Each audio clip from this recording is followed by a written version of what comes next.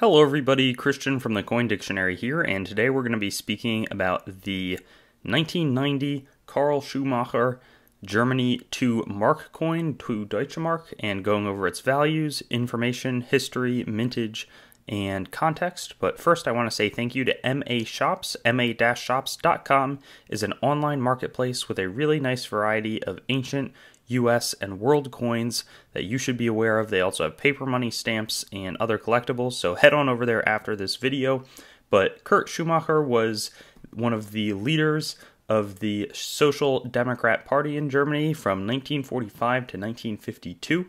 And the 1979 commemorative year was 30 years of the Federal Republic of Germany, or the Bundesrepublik Deutschland. On the back, we see a German eagle, which is sort of a classic design, and then it says 2 Deutsche Mark. The G there is going to stand for Karlsruhe, which is one of multiple mints that would have been producing these coins. They made this commemorative from 1979 to 1993. 1990 was one of the most minted years. We'll talk about that more in a moment, but it's slightly larger than a U.S. quarter. It's 7 grams of copper nickel clad on a nickel core. And the coins were demonetized in 2001. West Germany would have reunified in this year, so that's why they produce so many, and the coins can still be exchanged at a Bundesbank, or a federal bank branch, at a rate of 1.95 marks to 1 euro, so this is base value around 1.2 US dollars.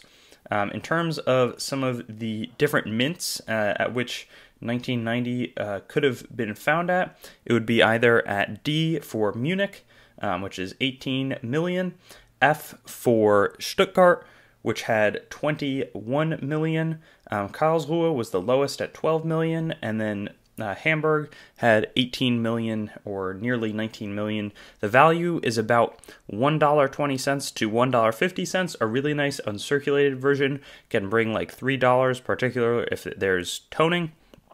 But it's not overly valuable. One interesting thing is that this would be the West German mark. The East German had a technically government-enforced same exchange rate, but on the black market was 10 to 20% of the value of the West German one.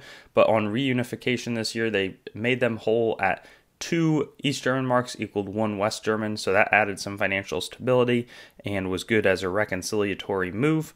But that pretty much brings us to the end of this one. Not any crazy value, but a good coin to be aware of, and good to know that's Carl Schumacher, the SDP leader after World War II. Thanks for watching the video. My name's Christian, and I own The Coin Dictionary, and I'd also encourage you to visit us at our website, thecoindictionary.com, and on Instagram at thecoindictionary.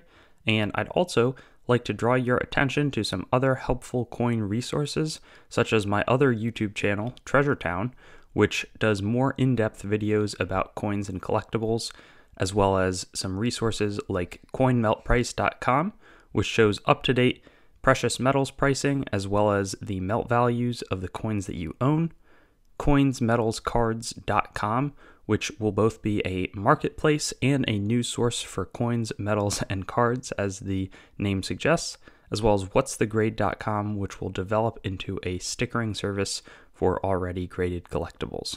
Have a great day, and I hope to see you on some of our other videos.